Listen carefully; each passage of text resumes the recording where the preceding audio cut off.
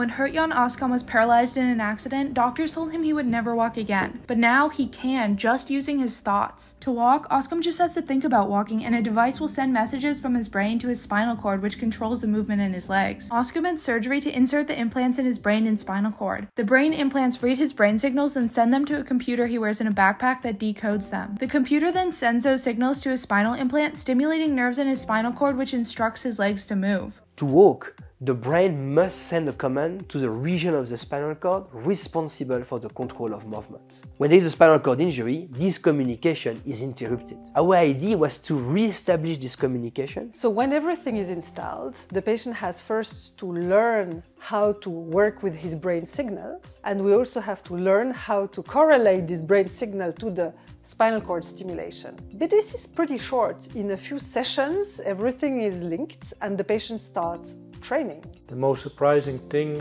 I think, happened after 2 days. Within 5 to 10 minutes, I could control my hips. The technology is known as a digital bridge, and while Oskam's walking speed isn't particularly fast at the moment, the researchers behind it believe the device is just the beginning. Next, they're working on using the same technology to restore movement to people's arms and hands. Plus, after having used the technology, Oskam is now able to move his legs and feet even when the device is turned off, which means it's helping new nerve connections develop. It was a long journey, but at the end I can really build functional things from it.